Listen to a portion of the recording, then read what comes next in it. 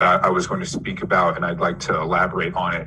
When I was a law student in Connecticut, there was a clinic, a group of students and professors that worked with high school students to sue the state government, and they won significantly more funding for education. And I think Mr. Donnelly, everyone who's mentioned this is right. I don't think there is the political will in the legislature to do what needs to be done in terms of equity for our kids. And if it's an objective standard, I would argue it violates the statute. It probably violates the state constitution too. And if we're looking at a fiscal cliff in fiscal year 2024, litigation should start this year. And so I guess my question is, well, first of all, I don't recall. Do you have a full-time that you employ a law firm? You don't have a school district attorney I can speak to right now. But if there's someone who could speak to that, the question I have is, would it be the school district that has standing, or the students who have standing, or both?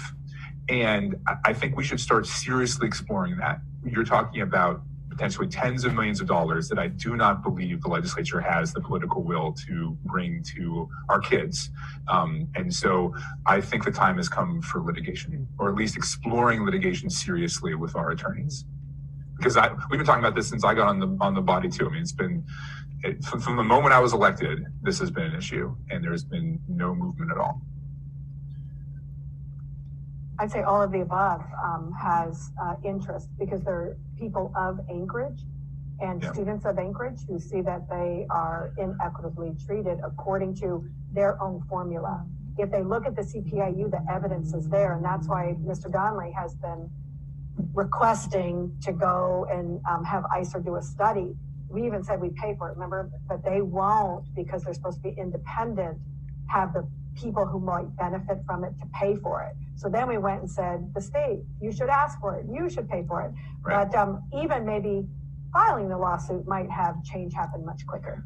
I would suspect it also might look more like a class action with AASB, potentially AML. I don't know that it would be one singular group, but Dave's a lawyer. Right. AASB doesn't have an interest in this because too many of the people they represent would lose. I would be, it's interesting. I'm not sure what our role is in this.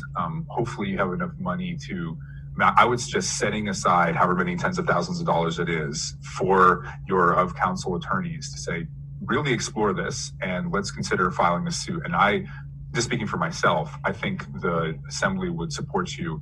Hopefully the administration would support you. This is a clear equity issue for Anchorage. Thank you, Madam Chair.